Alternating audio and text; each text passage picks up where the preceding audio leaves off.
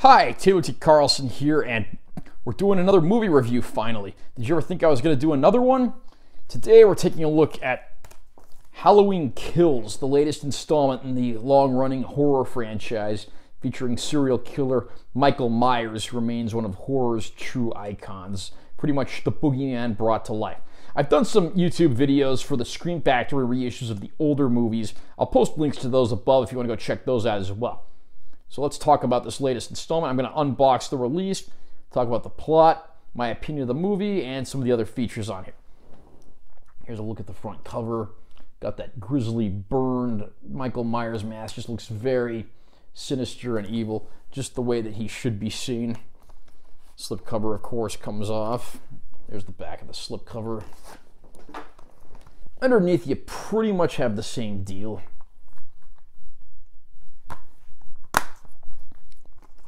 In here we have our digital code. Don't bother trying this because it's already been used.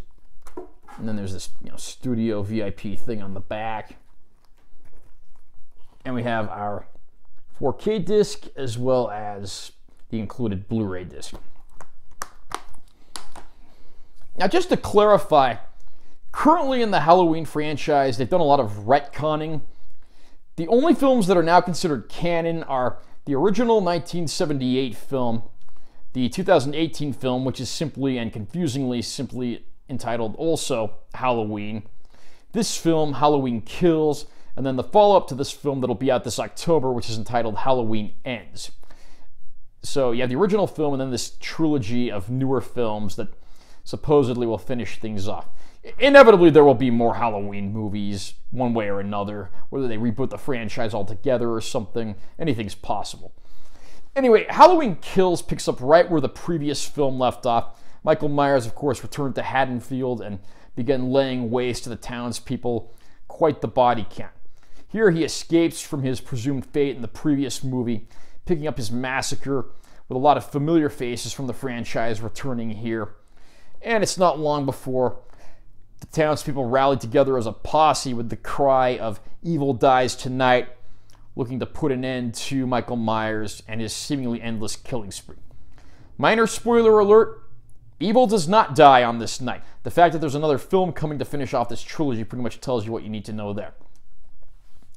Now, it was nice to get the 2018 film because it was sort of a return to basics for the franchise, but it also introduced a new generation of characters while sticking with a handful of old ones. So great to have Jamie Lee Curtis reprising her role as Laurie Strode, arguably the most famous and remembered of her long and illustrious career.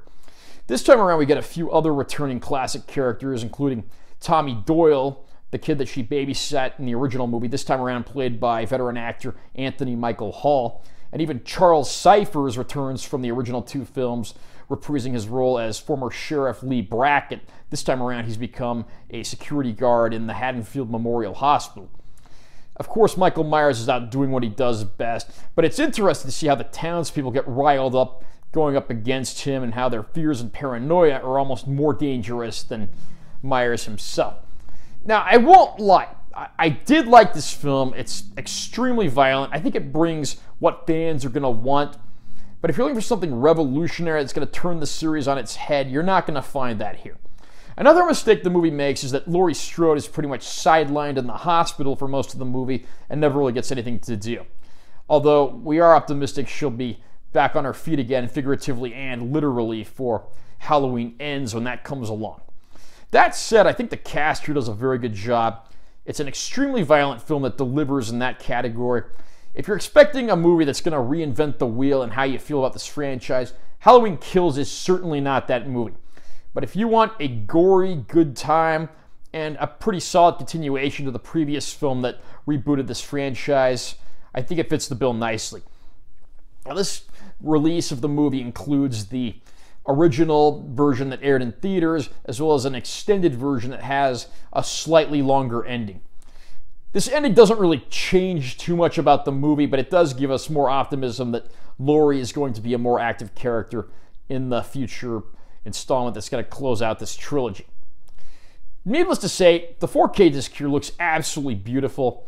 A Halloween movie is primarily going to take place at night and in dark places, and there's plenty of shadow detail, nice deep dark black levels, and it takes advantage of all the enhancements that you're going to get when it comes to a 4K presentation.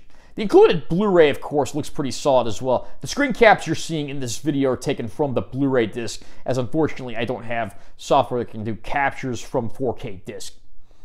There are a handful of bonus features here, including some deleted scenes as well as some of the typical EPK type stuff. And there's also even a commentary track that features some of the stars as well as the crew.